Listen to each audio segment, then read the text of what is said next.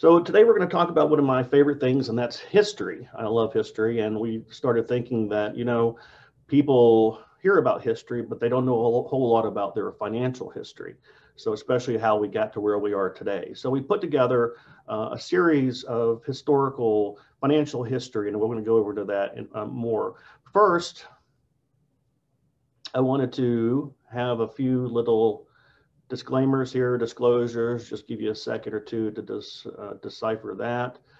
We're going to be recording this, so you can always come back later and read that thing in its entirety. Very exciting stuff, but obviously what we've got to do. So as I said before, we decided that we were going to come up with something around financial history because, really very few people understand how we got to where we are today in terms of our money and in our financial system. So we jumped right in with World War I, and because really World War I changed everything, and so really we were starting with the Weimar Republic, and then after Weimar Republic we're talking about the Dawes Plan, Charlie Dawes's plan to get things back on settlement there.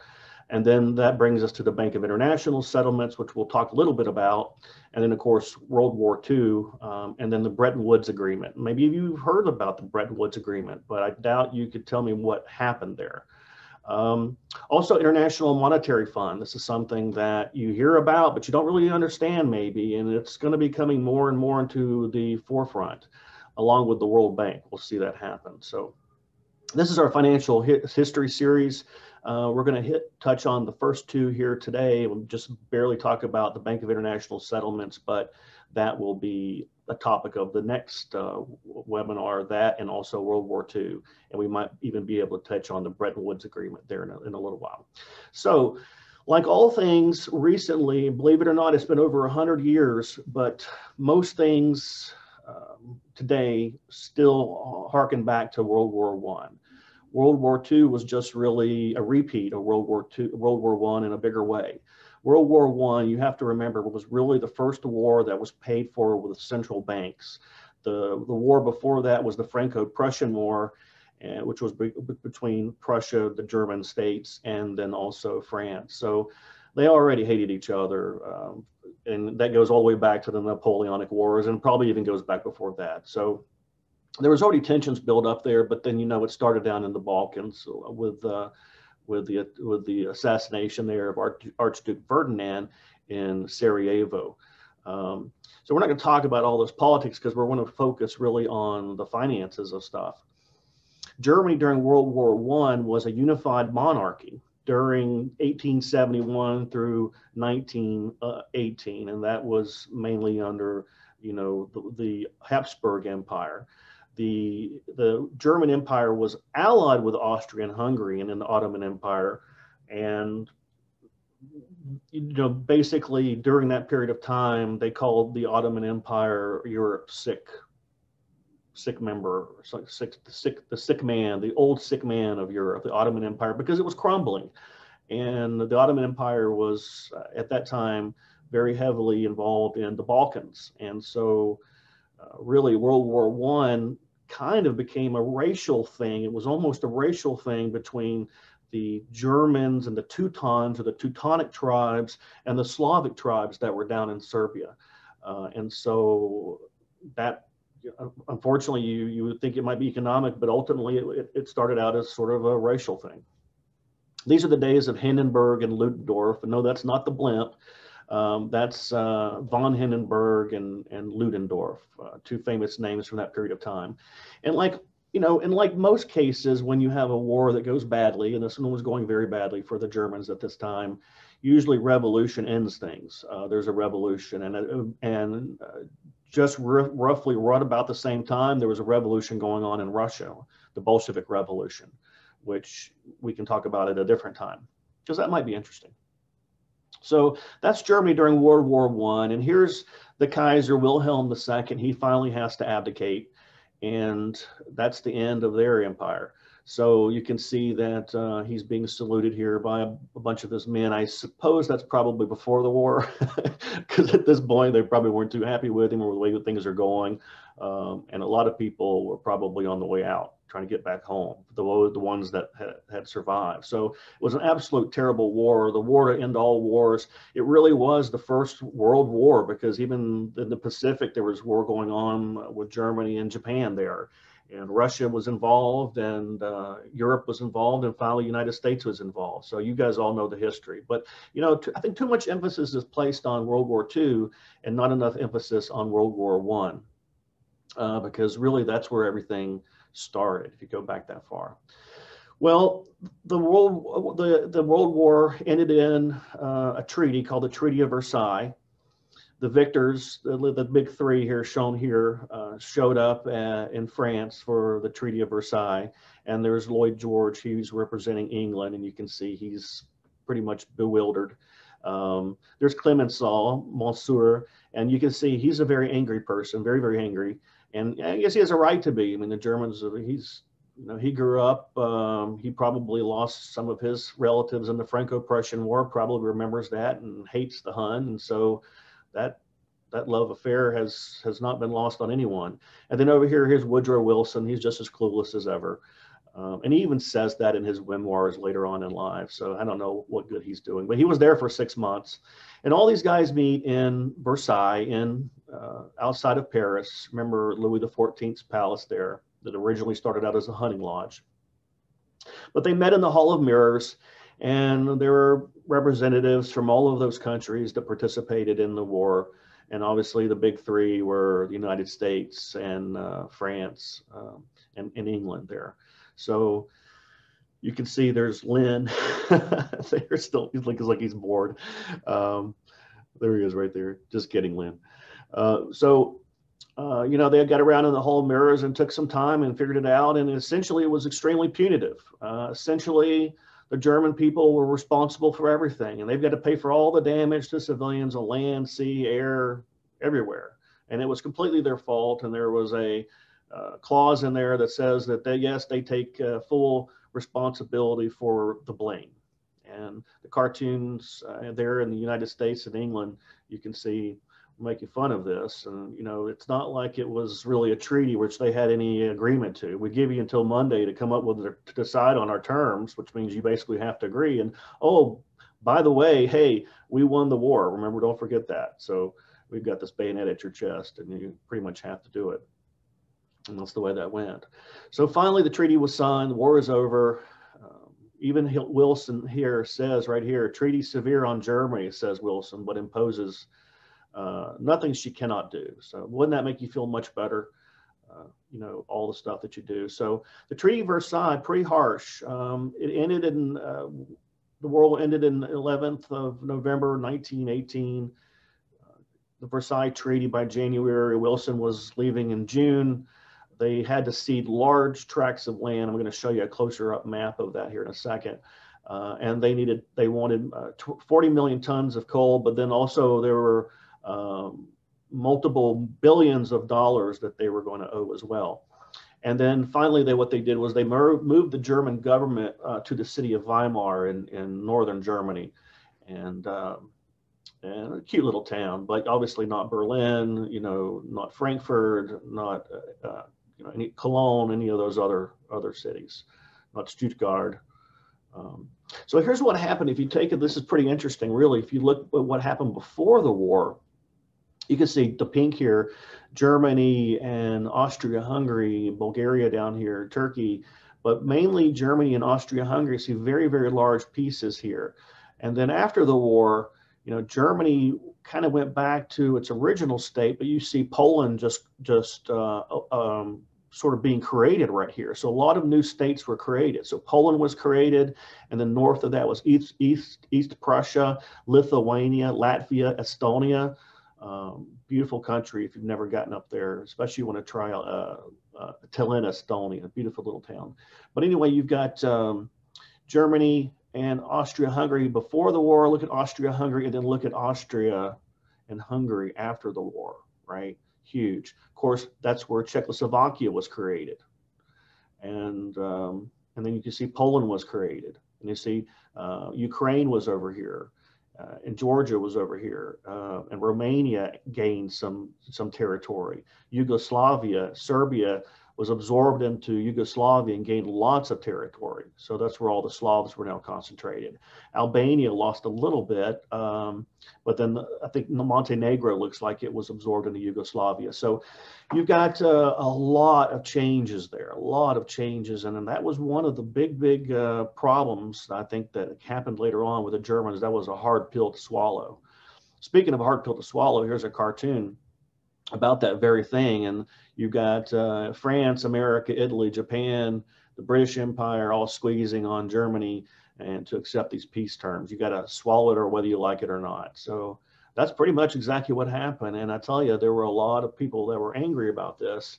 A lot of military were angry about this.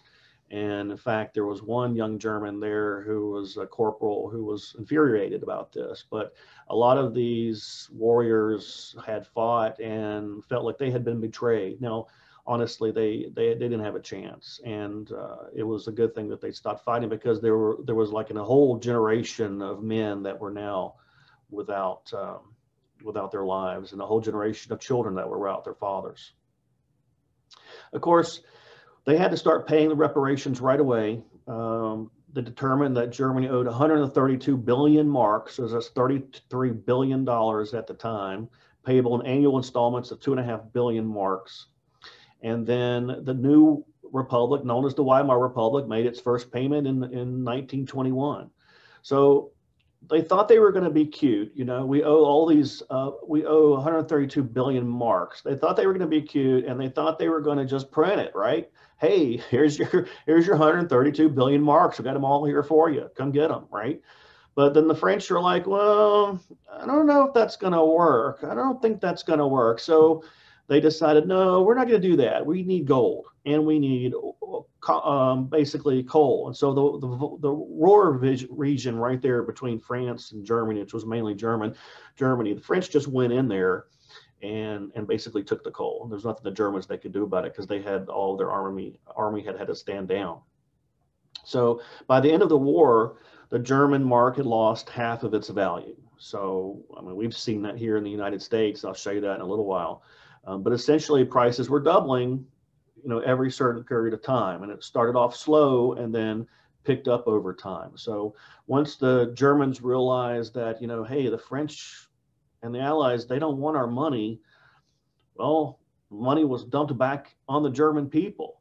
And so all the gold and all the natural resources and all the tangible items were basically transferred to the Allies. And internally in Germany and also in Austria, you essentially just had this fiat paper and just paper money that just flooded the streets. And they had so much money that rather than just printing new money, they just would take a red stamp, and stamp over it. So, you know, this is a $1,000 banknote, 1,000 mark banknote, and they just stamped over it with a $1 billion banknote. And that's one way to create money right there. Just boom.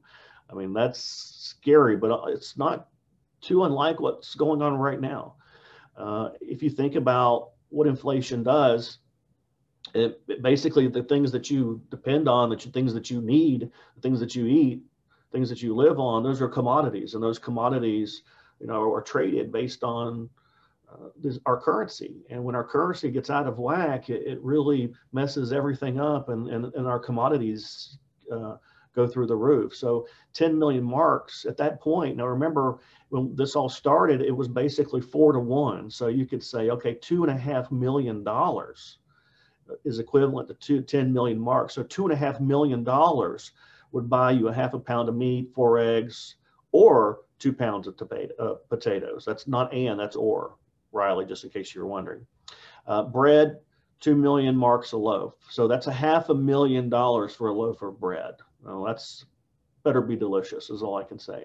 But that's the way it went, and people were starving, and you had theft, and you had prostitution, and you have murder, and all these other things that come along with terrible financial woes.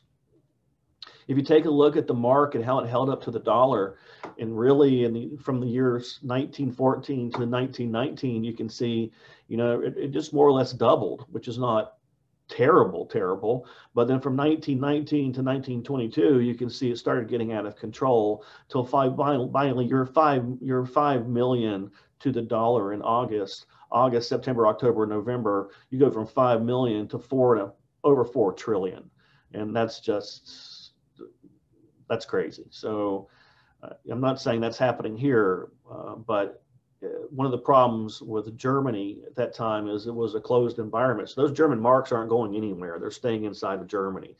And we see that all over the world. You see that in South America. You see that all throughout Africa, where the US dollar is accepted all over the world.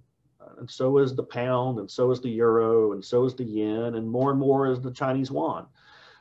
And those are really reserve currencies. And the dollar was a reserve currency. And so the German mark at this period of time just was trash. And so you couldn't go anywhere and spend that. So it's like the ruble, no one's going to take the ruble. So maybe Cuba, but I doubt it. Look at how this looked in terms of gold. Same kind of thing. You had a price of 1 ounce of gold, 170 marks, and then that more than doubled, and then more than doubled again. And there was a brief period of deflation there. That's probably when people felt like maybe we ought to hoard some gold, or they probably started selling a lot of gold at that time. But you can see it didn't last, and hyperinflation took over, and by then it was just worthless. And so that happened pretty quickly there at the end, especially once people lost confidence. I mean, they were buying a paper on their way to work in the morning because in the afternoon it would cost 3 times as much. That's the truth of the matter. And it really affected, the kids. You see here, these kids, you want to ask yourself, number one, where's their father? Well, their father's dead, most likely. And this is money, just packages and packages of money. You have to remember these kids growing up, and they didn't have money to play with. Their parents wouldn't give them money to play with. In fact, the parents were probably quite stingy with the money. The kids very rarely ever touched the money. But here they are playing with it and stacking it up. And, it had to be very confusing to them. Not only are bombs dropping all around me, and my dad is gone, and everybody's dad is gone, and money that used to be worth something is now just our play toy that I guess we don't do anything with but play with it. It was so effective, or such a terrible dramatic effect on the kids, that Bugs Bunny even came out with a cartoon entitled Too Many Carrots, showing that too much of anything is not good. Too much of anything, even gold. So you can see here that this girl, she's burning their Reichsmark, the marks. So it wasn't worth anything to do. It wasn't worth anything to do anything with, but to burn. And then finally, they were just sweeping it up in the street, And that's kind of one of the images that I remember early on of the Weimar Republic. And it's like, you can just imagine if these are your dollars, and just to see US dollars down there, so the people are sweeping it up. That's incredible. And, none of us have ever gone through this or seen this, at least in the United States. I was in Russia in 1993 when the Russian government decided that all old rubles were no longer any good. So all 1992 rubles and all those rubles were no longer any good. And all the rubles that I had in my pocket were pre-1993 rubles. And then all of a sudden, overnight, over the weekend, the rubles that I had, well, not that much, $1,200 maybe, but all of a sudden it's worthless, just over the weekend. Now, the 1993 rubles were the good rubles. And if you were a citizen, you could trade in up to about $1,200 worth of old rubles for new rubles if you were a citizen. But if you're a tourist or you're a foreign student like myself, you're out of luck. Well, luckily I was living with a family, and I was able to get my host sister to change out my rubles. So it didn't affect me, but there were a lot of people who were upset about that, as you can imagine. And I think it was probably intended to hit the mafia or, things like that, to take their cash off the street. But it was definitely a shock, and it was an eye opener for me. I was pretty young at the time, but to come back here and witness, the devaluation of our dollar, even though it's been slow, I have definitely been able to see. I've definitely been able to see it, and you can too. Now, I'm sure you have been able to. Now, at this time, remember the Germans owed reparations to the Allies. And also at the same time, the Allies owed a lot of money to the United States, who had loaned them tons and tons of money, billions actually. So they had to come up with a plan because, hey, they're not going to get their money back at this rate. We're not going to get paid back at this rate, folks. We got to do something. So this guy, Charlie Dawes, comes up with a plan. And strangely enough, it's called the Dawes Plan. So the Dawes Plan basically puts a committee together, and their whole goal here is to find a solution for the collection of the German debt. That's the goal, is we got to get these guys, figure out a way for these guys to pay their debt back, because, if the golden goose dies, then nobody's happy, right? Including the golden goose. So we got to find a solution for this. So 1924, here's what they come up with. Well, the first thing they're going to do is they're going to refinance, basically. And we've all seen that. Maybe you had a loan out for 5 years, and now we're going to refinance it for 15 years. That's essentially what happened. The big thing that happened, though, was the United States lent money to the German government and their industry so that they could get back on their feet. But more importantly, it allowed the German government to start paying those reparations back to the Allies. So wasn't that nice of them? And then, of course, they reorganized the German currency and stabilized it, because now essentially it's being backed by the dollar. That's essentially what's happening. So everybody is happy. Essentially, let's take a look what happened here. The United States loans $2.5 billion to Germany. Okay, great. Germany then takes that $2 billion and they pay that back to the Allies, mainly France and England, in the form of reparations. So $2.5 billion in loans to Germany. Germany keeps $500 million and then pays the Allies back $2 billion. And then the Allies turn around then and pay the United States back $2.6 billion in debt payments. So, I mean, it worked. I don't know if you look at it, it's like it's basically, a shell game, but it worked. And, we were no worse off, I guess, because we ended up with getting our debt paid back by the Allies, at least some of it. And then now Germany owned us. So basically we're just switching our debt we were refinancing our debt from the Allies to Germany, and just over a longer period of time. So that made sense, and it worked. So that happened to really satisfy the world market, especially internally in Germany and also in Europe. Of course, you got all this money moving around, sloshing around. So there was a new bank system that was needed. So the new bank system comes into play to facilitate all these transactions, and this is where we get the Bank of International Settlements that is in Basel, Switzerland. That will be our topic of next time. So even though this was pretty brief about Weimar Republic, it has some lessons to it. So let's talk about that. What are the lessons that we learned here? Well, I think that the main lesson that we could all learn is you can't take a piece of paper and attach value to it and then have more paper and hold the same value. Okay, so the more paper that you have, the more units of currency that you have in circulation, the less each unit of currency is going to be worth. And it doesn't matter how much you print or what you call it, you're not going to be able to create new value. You're not going to be able to create food. You're not going to be able to create, clothing. You're not going to be able to create shelter. You're not going to create medicine. You just create a bunch of paper. And, that's something that we haven't. It amazes me that we don't talk more about that in our community and on TV and in the news media, or especially on social media. But I guess no one is, it's kind of a boring topic. My grandmother passed away last year, a couple of years ago, and I was going through some of her mail, and I happened across a bunch of old pieces of mail that had been stamped, some post-stamped, and you can see here that it goes from 1967 to 1977.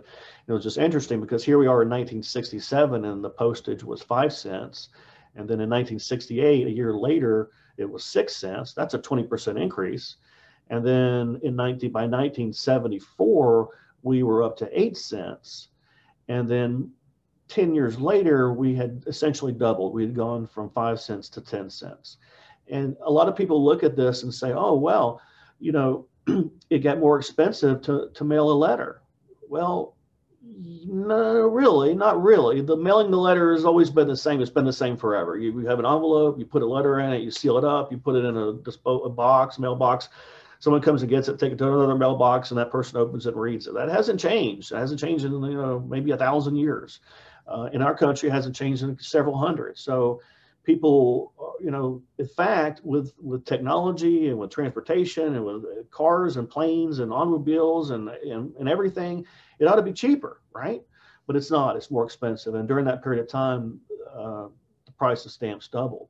But it didn't stop in 1977. It keeps on going. You can see here the price of stamps has continually risen, and it's not that mailing a letter is more expensive or more sophisticated or anything. It's simply that the value, the purchasing power of our money has decreased by that much. From 1967 to 1977, you lost 50%, or you lost 50%. So that should be concerning for anyone, and it's just not this country. It's almost every single country in the world, and certainly some continents are worse than others. But again, it's because of the borders of our money. The United States can print dollars, and they will go everywhere in the world. But if you're in Argentina, for instance, Brazil doesn't want your Argentinian money. Chile doesn't want your Argentinian money. So only Argentinians want your Argentinian money, and they don't really want much of it because you keep printing it, and this goes on and on and on again. If we look at the United States, and of course, here's the illusion that I'm finally making, right? This is our money supply, and it's hard to see the vertical lines, but essentially, there are some recessions in here. There was one in 2000, you may remember. There was another one in 2006 and 2007, but we had a nice gentle slope here going on for a while. And remember, this over here is billions of dollars. So that's 2 trillion, 4 trillion, 6 trillion, all the way up now to $20 trillion. And if you watch the US debt clock, I think it's usdebtclock.org, check it out. I mean, it's constantly winding, we're just printing money, it's astronomical at this point. And, essentially a lot of this represents debt. And the question is, who's going to pay this back? When is it ever going to be paid back? Are we just kidding ourselves here? Are we ever going to pay this back? We're at 120% of GDP now. That means that 120% of our GDP, gross domestic product, is what our debt is. So we would have to all work for a year, 1.2 years, in order to pay our debt without consuming anything, food, medicine, healthcare, nothing else, which is obviously impossible. So this is where we are. This is where we're left. And this is one of the lessons that at least I have learned from history, especially the Weimar Republic. Even though it's more of sort of a microcosm, you still can see this going on all over the planet today. And that's what happens with inflation, because when governments get in control of the printing press, they cannot help themselves. They cannot help themselves. They just print it. They just cannot help it. It's free money to them. But what happens really is it steals the value of our money out of our pockets. So it's just another taxation, and it's the most insidious because you don't see it happening, and it hurts the people who can afford it the least, the most. And those are the poor people who are living off Social Security and things that are, a stable type of retirement. And then if you have savings and then they drop the interest rates down to zero and you're living off Social Security and your CDs, what are they doing to you? It's killing our retirees. It's killing our poor people. And it's just something that we need to talk about as a society and come to grips with. Otherwise, our grandchildren are really going to have a hard time, as if we all already. So that's what we call our M2 money stock. And so, the thing that bothers me the most is this sort of vertical trajectory here that we've all gotten used to. And based on what I hear in politics, it doesn't sound like that's going to taper anytime soon. So that's one of my biggest concerns, to be honest with you. Switching now back to our financial series. Today we talked about the Weimar Republic. We talked about the Dawes Plan. We just touched on the Bank of International Settlements. That's what we're going to talk about next time. along with, World War II just goes along with that. And then Bretton Woods Agreement was a major cornerstone of how our current system is today, although it's changed dramatically. And now we are dealing with the IMF and the World Bank. And that's probably, folks, going to be our future, if I had to guess. I definitely know they're planning on that. So again, let's just take it in bite-sized pieces here. And so we want to talk about now the Bank of International Settlements and how that was put together in order to distribute the money to the Dawes Plan, but it evolved into something very different than just that. It's still around today and it exists in Basel, Switzerland. It's right next to the train station. If you go there, just walk right out and then walk to the left and then walk about 50 paces, then look to the right and it's right there. So small little town, cute little town, and you wouldn't really know that the world's most powerful bank is right there. So if you want to get ready for that discussion, which probably be in a couple of months, 2 or 3 months from now, because we're going to change these out, and you want to get ahead of the game, go ahead and pick up this book called The Tower of Basel, Switzerland, by Adam Labor, and it's pretty interesting. So this is where we're going to be taking a lot of our information from our next financial series webinar. And if you read this this book, you might have some good questions to come up with and enjoy it even more. So I appreciate you guys listening in, and we're going to go ahead and take some questions now. If you feel like you've had enough of this, I certainly understand, and you can go ahead and walk away. The rest of you, if you have some questions, go ahead and enter those now. I'm going to see if I can find a way to get to those questions. Let's see. If I don't find them, I certainly apologize. Oh, here we go. Q&A. Okay. No questions at all. Wow, that's fantastic. So, all right. So everybody understands. Everybody agrees with me completely, and I really appreciate you guys joining today. I hope you like the financial series. I think it was probably a good idea. I want to educate everyone as to how our money works, because if you understand that, it makes it easier on my end when I know we're doing this or that. But I mean, our educated person is our best client. So we appreciate you all out there. I wanted to say thank you to each and every one of you.